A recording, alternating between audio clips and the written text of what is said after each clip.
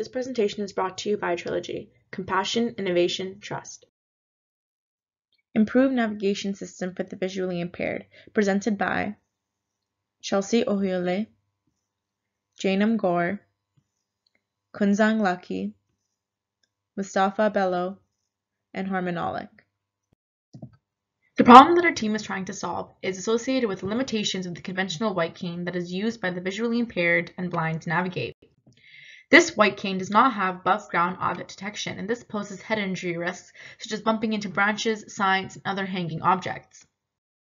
The white cane itself creates tripping hazards for the users and those around them. A study has shown that 13% of white cane users experience head-level accidents once a month, and 7% experience tripping falls once a month.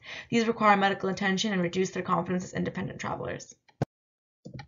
Our goal is to remove the safety concerns that the conventional white cane poses and to create a pathfinding system that will help navigate the blind and visually impaired.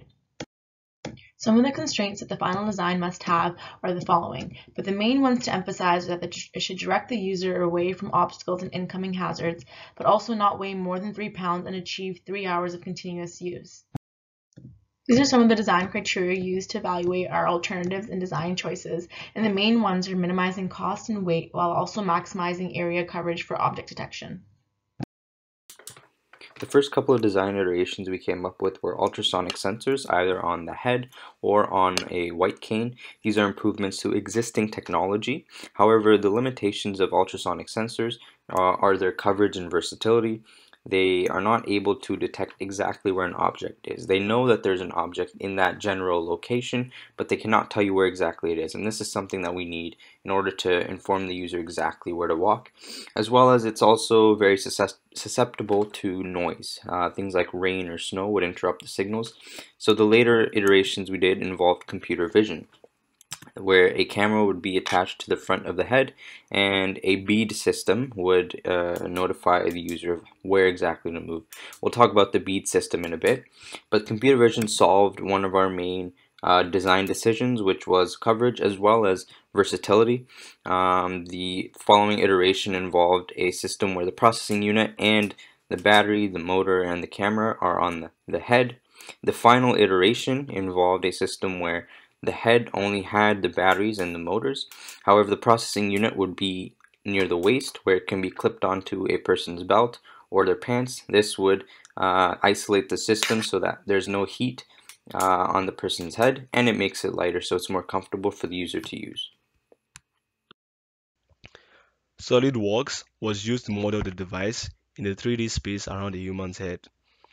ImageAI is an open source Python library built to empower developers to build applications with self-contained deep learning and computer vision capabilities. It provides very convenient and powerful methods to perform object detection on images. ImageAI uses the TensorFlow backbone, OpenCV library, and Keras for its computer vision operations. It also provides a trained YOLO object detection model for various objects such as vehicles, signs, pedestrians, and other obstacles the user could run into. The Intel RealSense SDK 2.0 is a cross-platform library for Intel RealSense depth cameras. It allows for depth and color streaming and provides intrinsic and extrinsic calibration information. We also used websites, journals, and other documents to find costing and various components and to ensure that we are following the set standards when necessary. The green wires are the electric cables that connect the processing unit to the headset. The red boxes are the LiPo batteries, the gray cylinders are the motor, camera in the front, head cushioning so that it fits snug and it stays on the head tight. From the side view, the bead you can't see from here. It's inside the spandex cover, which is the black line that goes across the forehead, and the processing unit down at the bottom has the Jetson Nano, the motor driver cooling fan, and the cooling fan faces out towards you to dissipate heat. A couple of key components were changed throughout the design iterations. First of all, a 3D camera was decided to be used instead of a 2D camera to capture depth. A new processing unit called a Jetson Nano was used instead of the Raspberry Pi because this has a graphic unit. And also, we have a perfect LiPo battery which has 3500 milliamp hours of battery and can output 7.6 volts. The input will be a 3D camera that is able to capture images up to 10 meters away. This camera is well known for its outstanding picture quality as it can generate high-definition depth images with a resolution of 1280 by 720 and 1920 by 1080 RGB images. This camera is lightweight and has both an RGB sensor and a depth sensor. An RGB sensor captures regular color images like one taken with a digital camera, while a depth sensor captures a depth image suitable for generating depth measurement of obstacles. The image on the left is a regular RGB image, while that on the right is a depth image generated by the camera. For the real-time maneuverability that this device is aiming to deliver, this camera can capture 30 frames per second, which is sufficient. The images generated by the depth camera is sent to the processing system for analysis.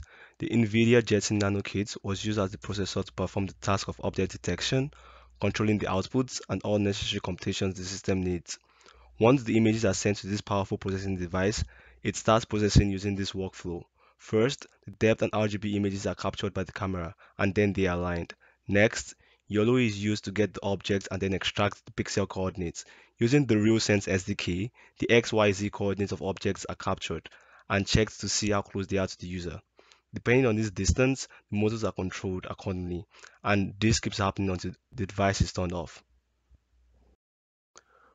With the Intel RealSense SDK, a top-view representation of images are captured. For every image, a midpoint which represents the user's position, and an x-delta, which is determined by the size and preference of the user is defined. The x-delta is the left and right distances. The z-delta will also be set, and this is how close an object must be from where the image was captured to be termed as an obstacle. The region bounded by z-delta and x-delta is the safe zone, where the user can move safely at normal speed without being obstructed. Objects in these regions are called obstacles. The processing unit then calculates the closest x and z coordinates of objects to the midpoint. The equation theta equal arctan z delta over x delta is used to calculate the angle. The angle is then relayed to the user, telling him to move in the opposite direction at the same angle, and all of this happens at 0.03 seconds. The motors on the side of the head are attached to a thin steel wire which is attached to a silicone bead. As the bead moves across the user's forehead, they can feel the movement and travel in the same direction as the bead is with respect to their forehead. As the electric signal is output from the Jetson Nano, the motor spins in a certain direction. The longer the time that the electric signal is applied, the more the angle will be, the further it will spin. When applied in the opposite direction, the electric signal will cause the motors to spin the other way, and the bead will also move in the other direction. There are three different notifications that will be sent to the user of this device. When walking towards an obstacle or incoming entity, the user will be notified by the movement of the silicon bead to move in the direction of clear path. This notification will occur even at different weather conditions due to the high quality images that are captured by the camera at 30 frames per second.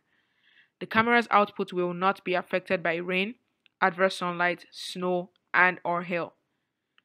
If the user approaches complete blockage, such as a wall or very tight space, the user will be notified by a beeping sound, similar to this.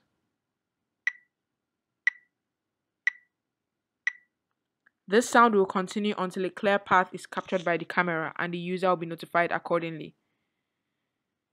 If a problem occurs where the system is malfunctioning, the user will be notified by a different beeping sound.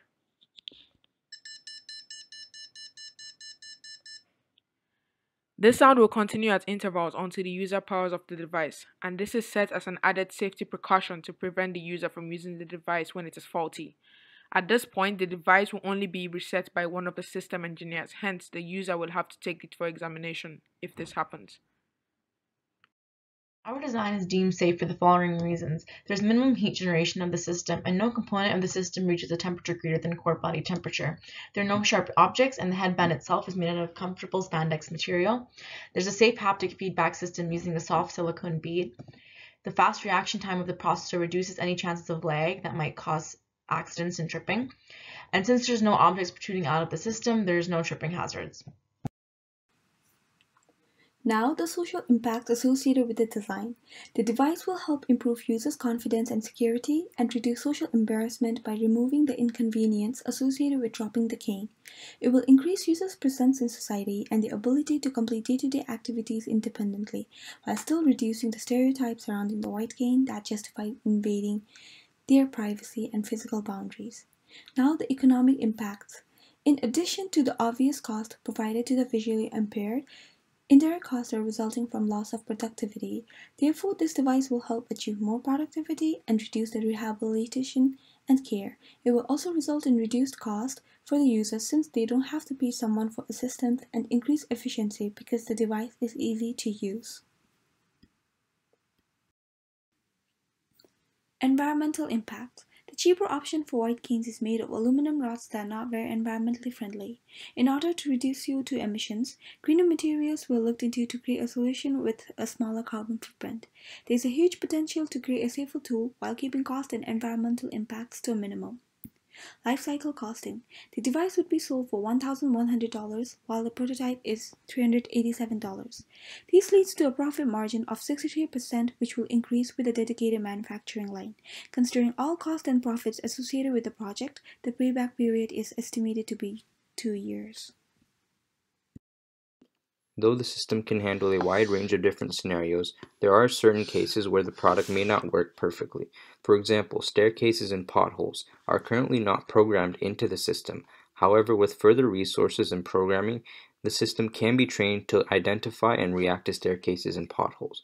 However, when it comes to fast-moving objects that come out of nowhere, even though the system may be able to react in time because it takes 30 frames per second, the user may not be able to react in time and may bump into the object. It is not perfect, however, it is fast enough for most scenarios.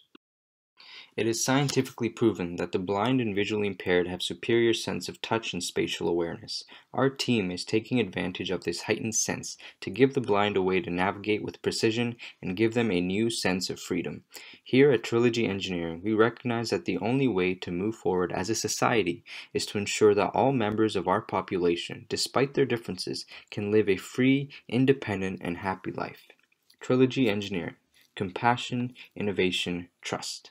Thank you.